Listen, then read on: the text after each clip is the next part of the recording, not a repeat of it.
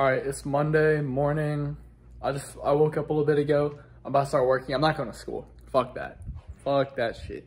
Like, why would I be at school when I could be here getting money? I'm just going to start making calls, you know, because the whole point, we've done all the back end stuff. Now we just have to get clients. When I call, instead of rushing into the pitch so quickly, I'm going to just let the conversation flow and just try and get to know the person who picked up the call.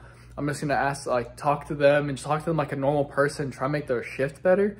And then if they're like a sales rep or something like that and they're just trying to screen out people to get to them, like, I'm gonna try and avoid the screening and get through them to the people I actually want to talk to. So I'm gonna and then hopefully I'll get to them and I'll just repeat the process. I'll be nice to them and talk to them like a normal person, and eventually the sales pitch will come. You know, I'll try and direct the conversation there eventually once I start to get to know the person, how they're doing, you know. And then I feel like they'll be more likely to do business with me.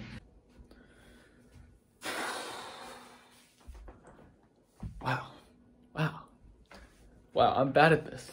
The process that I've been using to begin a cold call, basically what I was doing was, before I would start a cold call, I would research the company that posted the job listing, and I would research stuff like who's their decision makers, what other positions are open, stuff like that, to get myself more prepared for the call. If I'm not prepped for it, then how could I expect any results? I'm not just gonna cold call random people or people that I could possibly work with and have no background knowledge of whatever they're doing, anything, you know? I'm already nervous as it is, so if I don't at least know a little bit about them, then there's no way I'm gonna be able to stay cool, calm, and collected. All right, so I'm calling in and I'm get to like the first, I guess, level or stage, the receptionist, and she's like, how can I help you? I say, oh, sorry, I didn't catch your name. And she's like, oh, my name. And then I was blank silence.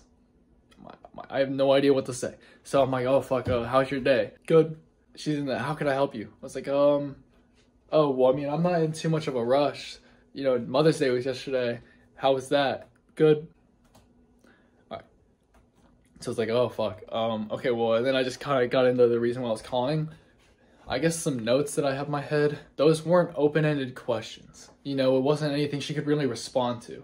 You know, she just said the answer, you know, because, like, who the fuck am I? She's not going to fucking explain everything. So I need to work on those questions. But then I could also, I could say, are you in a rush right now? Do you have a lot of phone calls backed up that you need to get to? And she'll be like, oh, yes, I do. Or no, I don't. And if no, I don't, then I'll talk. But if not, like, oh, are you guys really backed up right now? And they're like, yeah, we're backed up. I'm like, oh, well, I really want to be mindful of your time. I won't be around here dilly-dallying and stuff like that. So that'll be what I do. So I'll practice that.